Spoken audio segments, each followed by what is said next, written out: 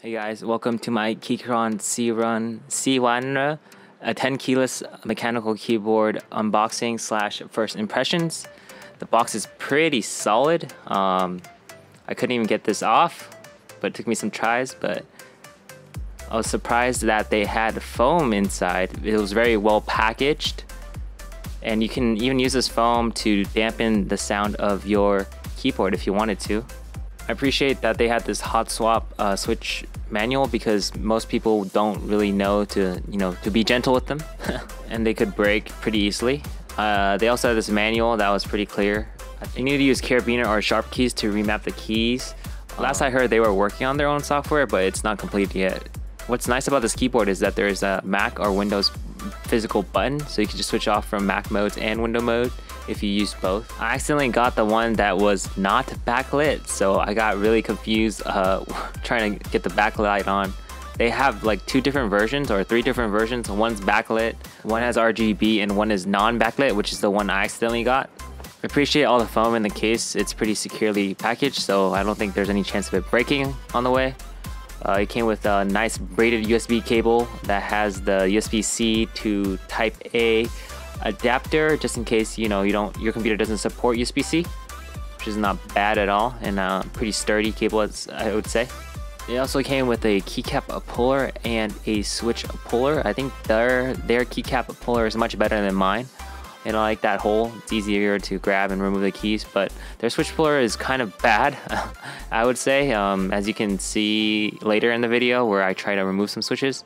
They also give you some replacement keycaps just in case you want to switch any of the, if you use Windows or Mac and you just want to switch those things around. For around $60, I think the case is much more sturdier than it looks like.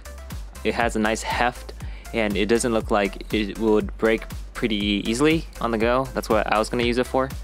It's also hot swappable, so at that price range and what you get, I think it's really great value. It also has two different legs for if you want different tilt degrees, so that's nice. They did a relatively nice paint job, all black around. It's pretty clean to me, nothing wrong with it. I think the keycaps are ABS, but some of the legends aren't that great, but if you're planning on replacing them, it doesn't really matter anyway. My F5 and F6 didn't have any legends on it, but I'm not sure if that's just because I have the non-backlit version. Here's what it looks like if you have the legs on, and so it has a nice degree of tilt. I had no discomfort when I was typing with it so far. Here's how the keyboard sounds out of the box.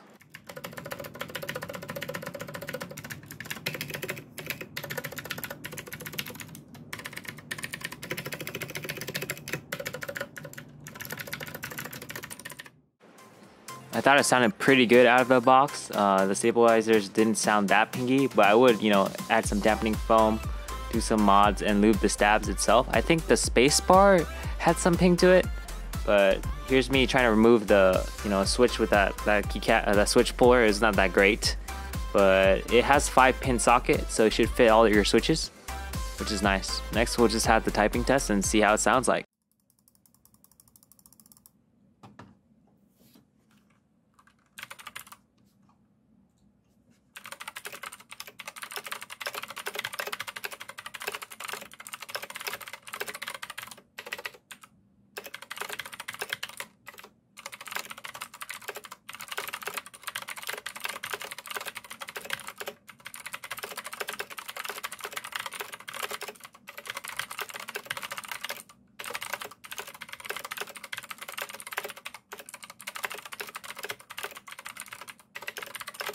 I have to say I was pleasantly surprised in receiving this board. I thought it would be pretty cheap and pretty plasticky and, not that good quality, but for $60 you get keycap puller, switch puller, you get a hot swappable keyboard that is pretty solid just out of the box, but it would sound even better once you, modified it. I think this would be a really great option for people who are looking for a cheap hot swappable board that they just want to either start out with or use as a testing keyboard for, different switches.